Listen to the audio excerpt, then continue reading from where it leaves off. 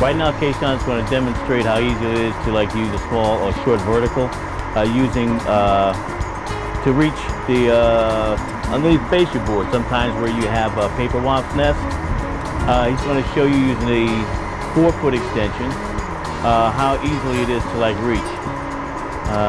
I think we have a carpenter bee that's trying to get in on the act too.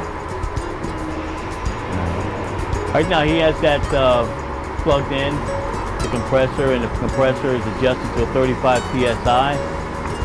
You don't need a lot of power or pressure in order to make this unit operate at high efficiency.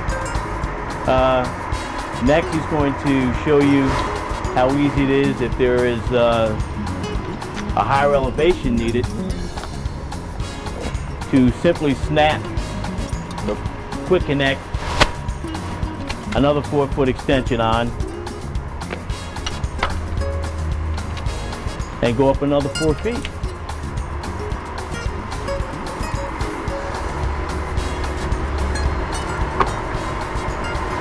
As you can see, it's a one-handheld operation.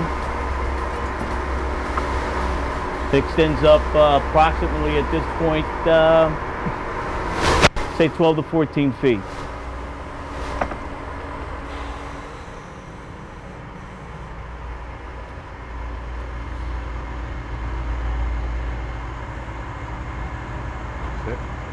Power duster also is equally effective horizontally as it is vertically. As you can see, he can use that at any angle between 180 and 45 with a small amount of curve, but a great amount of accuracy and control.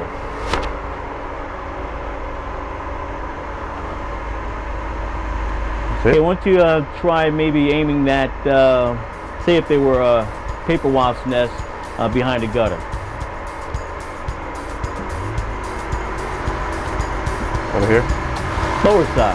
More like on a horizontal more so than vertical. Or an angle. Yeah. Over here? Yeah, back just a little right there. And shoot. As you know, sometimes paper wasps also like to hide underneath the edge of the roof of the shingles.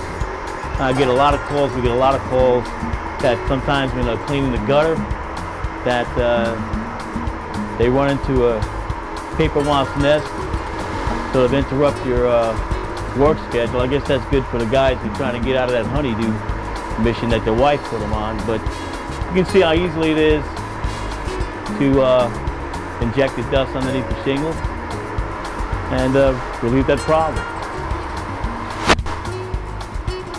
Okay, there you go. Okay.